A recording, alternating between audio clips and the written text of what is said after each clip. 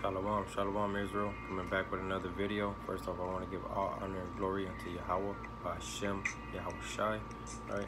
In this video I'm beginning into is going to be the destruction of Babylon, right? The destruction of these heathens, right? Anyone that's not an Israelite, right? They're going to be destroyed, right? And they're going to go into captivity, right? Start off with the book of Jeremiah, chapter 51 and verse 19. And it reads, "The portion of Jacob is not like them, for he is the former of all things, and Israel is the rod of his inheritance. The Lord of hosts is his name," right? Because we're the inheritance of the Most High God, right? The Most High God hath chosen us to be a special people above all people upon the face of the earth, right? Verse 20, "Thou art my battle axe and weapon of war." The Most High said we're his battle axe, his weapon of war, right? So-called blacks, Hispanics, and Native Indians of Negro and indigenous descent, right? We're the Most High's battle axe, right? And weapons of war, right? "For with thee will I break in pieces the nations," right? He's going to use us to break in pieces these nations, right?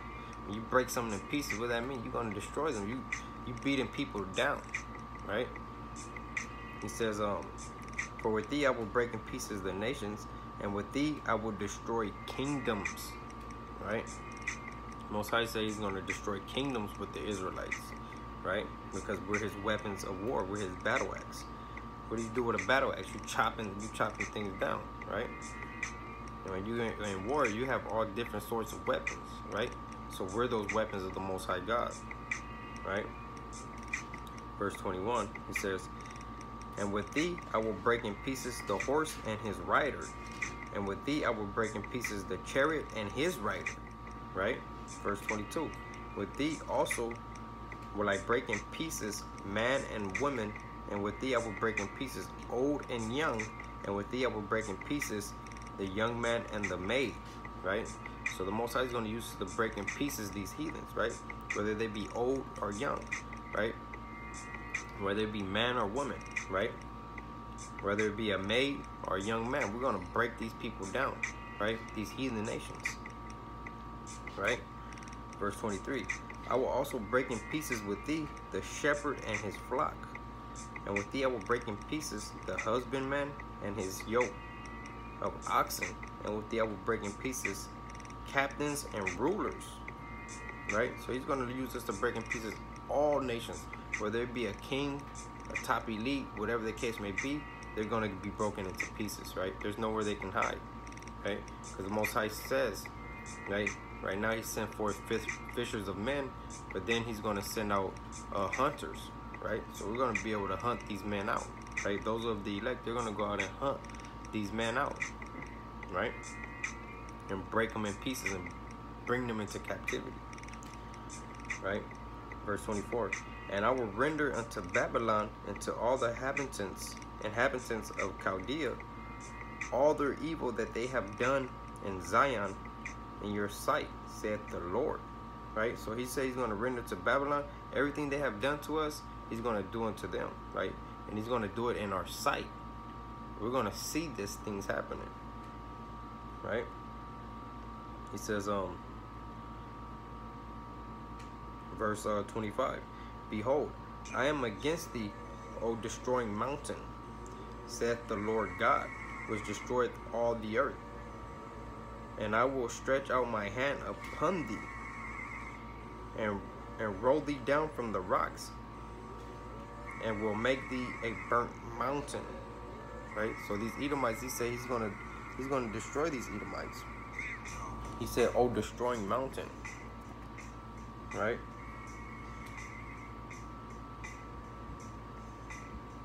He said, so like I'm going to read it over. "Behold, I am against thee, O destroying mountain," right? He's against these Edomites, because we know these Edomites come from the Caucasus Mountains, right? They dwell in the clefts of the rocks. So the Most High said he's against you. He's against these Edomites, O destroying mountain, said the Lord, which destroyeth all the earth, right? Because these Edomites, they destroyed the earth, right? They destroyed the water we drink, right? They destroyed the air that we breathe, right? With these chemtrails, right? They destroy everything they get their hands on. They destroyed, right? The ocean they have destroyed, right? They destroy everything that they get their hands on, right? The food they have destroyed, right? The people they have destroyed through their false philosophies, the religions, and things of that nature. They have destroyed many people, right? They have destroyed the earth, right? It says, and I will stretch out my hand upon thee. The Most High is going to stretch out his hand upon these Edomites and roll thee down from the rocks and will make thee a burnt mountain, right? He's going to destroy these people, right? Verse 26, and they shall not take of thee a stone for a corner, nor a stone for foundations, but thou shalt be desolate forever, saith the Lord. The Most High says he's going to make them desolate forever, right? These people, these Edomites are going to go into captivity. So-called white people, they're going into captivity, right? Thus saith the Lord, right? And these other nations, right? When you read Psalms 83, it tells you, lets you know that all these nations have consulted together. They came together to figure out how they were going to, you know, try to rule over the Israelites, you know, and try to destroy us from being a nation, right? Let's get Jeremiah 16. Let's lock it. Jeremiah 16 and verse 16.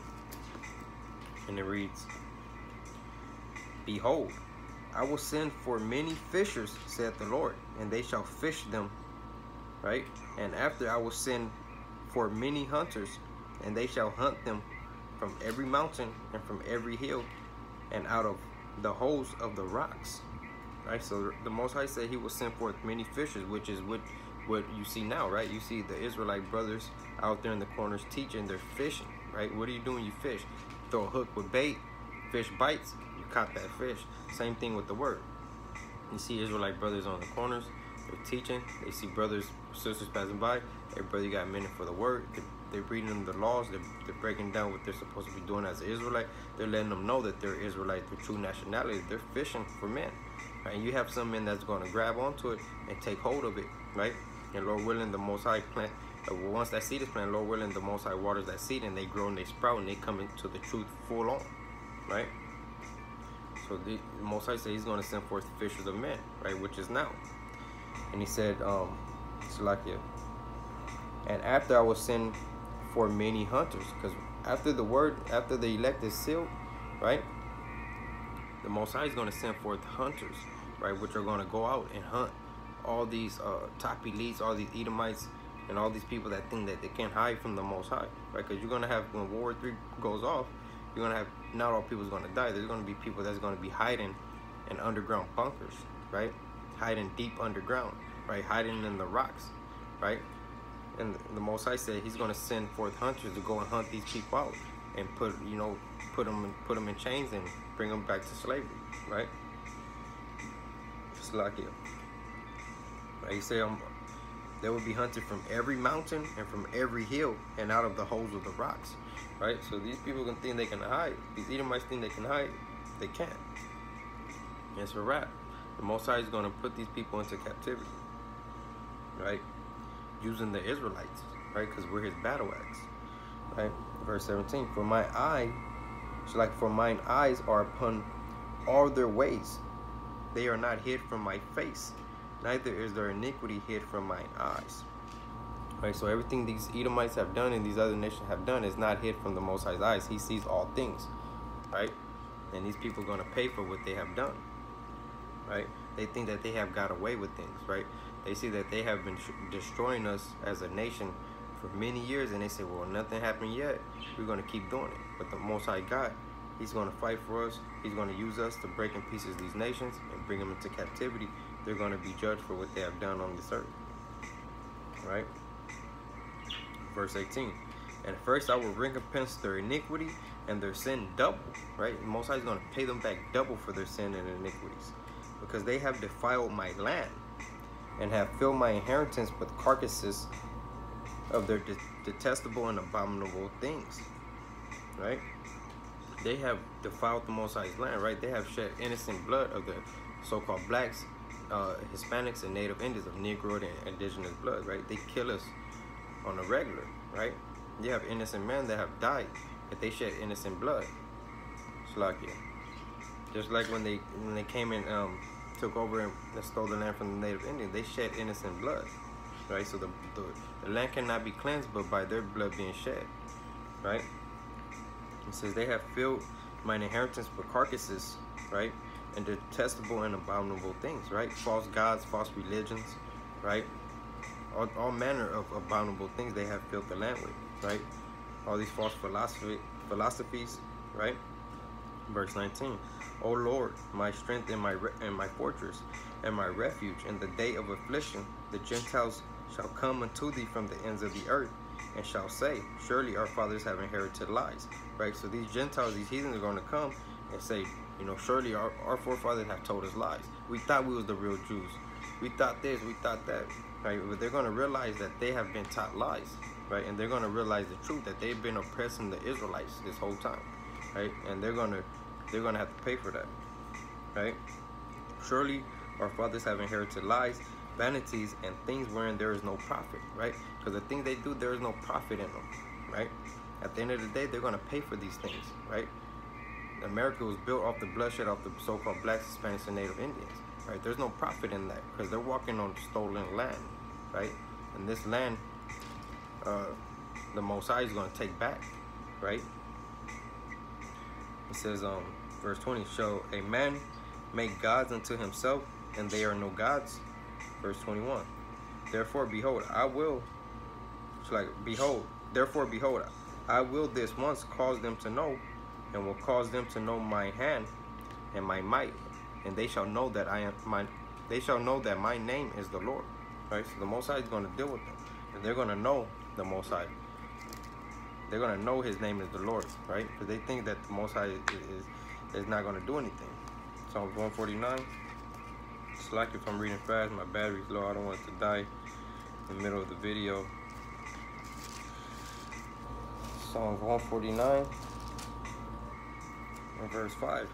And it reads, let the saints be joyful in glory. Let them sing aloud upon their beds, right? And the saints are the Israelites. When you read Psalms 50 and 5, right? Psalms 148 and 14. Let me get Psalms 148 and 14. He also exalted the horns of his people, the praise of all his saints.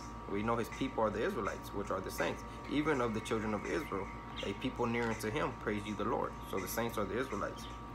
So he said, let the saints be joyful in glory, and let them sing aloud upon their beds. Let the high praises of Yahweh be in their mouth, right? Let the high praises of God be in their mouth, and a two-edged sword in their hand, right? We're going to have a literal two-edged sword in our hand. To do what? To execute vengeance upon the heathen and punishment upon the people. So these two-edged swords, we're going to be getting vengeance on these heathens. We're going to be slicing these people up, and, you know, like the Most High said, we're his battle axe, right? We're going to tear these people up, right? Verse 8, to bind their kings with chains and their nobles with fetters of iron, right? We're going to take their high elites, these presidents, these top people, we're going to put them in chains, and they're all going into slavery, right? All these nations, all these people going into slavery. Verse 9, to execute upon them the judgment written. This honor have all his saints, praise ye the Lord. So this is an honor from the Most High that he gave to the Israelites to go out with a two-edged sword and destroy these nations and bind them up in chains and fetters and bring them into the land as slaves, right? When you read Revelations 13 and 9, 13 and 10, it tells you, he that leadeth into captivity shall go into captivity, right? So these people have to go into slavery, right? Psalms 137 and verse 9. Start at verse 7. 137 and 7. Remember, O Lord, the children of Edom, and the day of Jerusalem, who said, raise it, even to the foundation thereof, right? When you raise something to the foundation thereof, that means you're trying to destroy it utterly, right? And that's what they wanted to do with us Israelites. And verse 8, O daughter of Babylon, who art to be destroyed, right? Because they're going to be destroyed. Happy shall he be that rewarded thee, right? And the Israelites are going to reward them, right? As we just previously read. As thou hast served us, right? The same way they served us, we're going to reward them double, right? Verse 9, happy shall he be that taketh and dasheth thy little ones against the stones, right?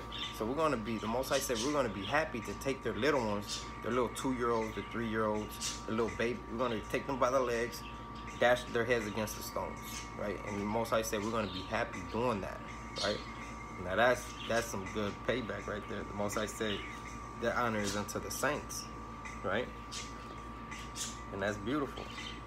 Let's get Habakkuk 2 and 12, right? Because these people have built their land on blood, and the Most High. Let's see what the Most High said about that, right? How did America get built?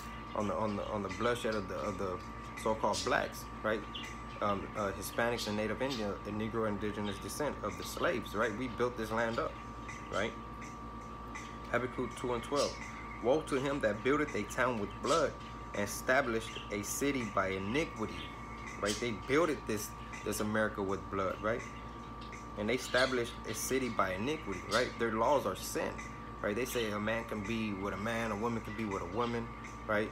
They say man can have babies now. It's just all twisted up and sick, right? They go against everything that the Bible says. They do everything contrary to what the Most High said. They go against the Most High, right? But the Most High said, woe to him, destruction to him, right? Nahum 3 and 1. Woe to the bloody city. It is full of lies and robbery, right? This land is full of lies and robbery, right? They say they founded this land first, but we know the Native Indians was here first when you read the scriptures, right? It says it's full of lies and robbery. Why? They go around robbing everybody, right? They go into to these other nations and they rob them, right? Just like 9/11 was a lie. There was no airplanes that went into the trade centers. They blew them up, and they did CGI on the TV, so it looked like an airplane crashed into them, right? And they use that as an excuse to go into Afghanistan and Iraq to rob these people of their spoils, even though they're heathens. But that's just how the white man gets down, right? So it says, woe to the bloody city, it is full of lies and robbery, right? They lied and they robbed the Native Indians of this land, right? They came all peaceful, but it was war in their mind, right? They came and destroyed our people, right? And took this land, right? It says, the prey departeth not, right? Let's get Isaiah 25 and 7. Isaiah chapter 25 and verse 7. And it reads, and he will destroy this mountain, the face of the covering cast over all people, and the veil that is spread over all nations, right? Because this man has went around and he didn't put a veil over all people to where they're blind. They cannot even see what's going on, right? But the Most High is going to lift that veil, and all these nations are going to start to realize that this man's been lying. These people have been lying and robbing everyone, right?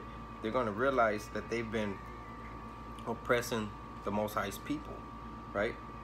So the Most High is going to lift that veil off, and everything's going to come out, and everybody's going to know.